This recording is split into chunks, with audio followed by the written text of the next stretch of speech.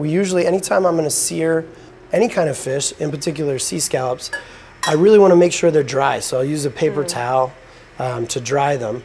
And then I don't want to season them until I'm ready, just ready to go. Because what the salt does is it actually pulls the moisture out.